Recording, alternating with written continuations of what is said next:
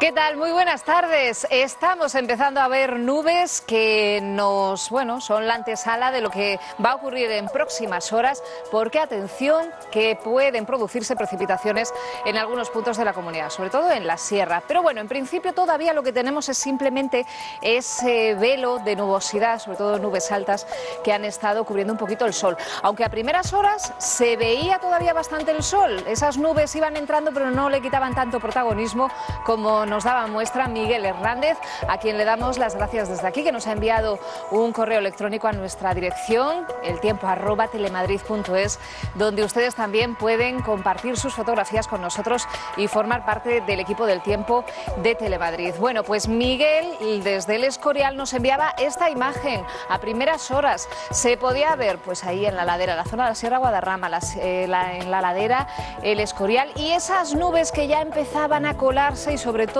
nubes más compactas, especialmente ahora. Son las 3:17 de la tarde de esta jornada de sábado y ya está el cielo bastante gris, como decía, sobre todo en la sierra, pero ya en el resto de la comunidad. Fíjense el panorama que tenemos. Esas nubes auguran precipitaciones, como decíamos, aunque en general van a ser débiles. Desde nuestra posición en Ciudad de la Imagen, pues esto es lo que vemos ahora mismo.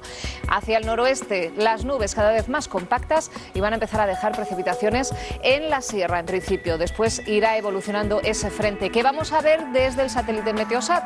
Las últimas imágenes vemos la situación. Ayer tuvimos ambiente bastante soleado con intervalos de nubes, pero bueno, bastante tranquilo, y hoy ya ese frente que hacia la zona de Galicia especialmente ya está dejando precipitaciones desde primeras horas en puntos del Cantábrico y que ya empieza a colarse hacia zonas más del interior de la península y nos va a ir dejando lluvia, pero lo que decimos, en principio lluvia no demasiado intensa, así que lo que tenemos por delante en nuestra comunidad es un resto de jornada de sábado cada vez más cubierto, más nublado, con los cielos que van a estar grises ya el resto de la jornada y con esas precipitaciones que van a comenzar, como decíamos, seguramente ya en algún punto de la sierra esté lloviznando. Bueno, pues van a empezar más probables hacia el norte, se pueden ir extendiendo a otros puntos de la comunidad, porque sobre todo de cara a últimas horas de la jornada y la próxima madrugada aumenta la inestabilidad, así que los paraguas cerca si van a salir, sobre todo si tienen planes esta próxima noche.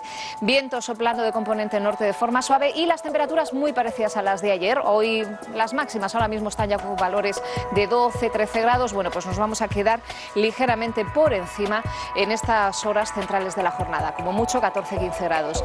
Y de cara a mañana, decía que esta noche había bastante suaves. En el resto del territorio peninsular ya lo están viendo, la situación hacia la zona del Cantábrico, cielos más cubiertos, precipitaciones también en el área de Pirineos. Esas lluvias pueden alcanzar a puntos de la meseta norte, sistema ibérico, y también, especialmente en la primera mitad de la jornada, en la zona del Levante, en puntos sobre todo del interior de la Comunidad Valenciana, la parte oriental de Castilla-La Mancha, pues también algún chubasco. De cara a la tarde remite.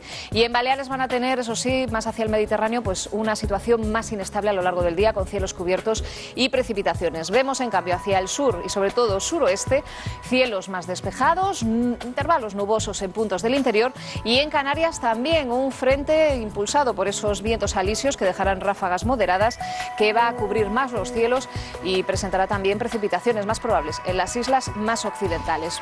Bueno, y los próximos días en nuestra comunidad vamos a ver ya cómo arrancamos la próxima semana, porque el lunes se espera ambiente más fresquito, así que cojan ropa más de abrigo para salir a trabajar el lunes por la mañana, pero lo que vamos a tener es una jornada muy soleada, simplemente algunos intervalos de nubosidad a lo mejor en áreas de la sierra. El martes también seguimos con este ambiente estable, las temperaturas pocos cambios, puede oscilar el termómetro un grado arriba, un grado abajo, pero cambios pocos significativos, y de cara al miércoles ganamos algún gradito más y vamos a tener algunos intervalos nubosos, pero nada de precipitaciones. Ambiente muy estable, como vemos, en estos próximos días para arrancar la semana y por lo menos llegar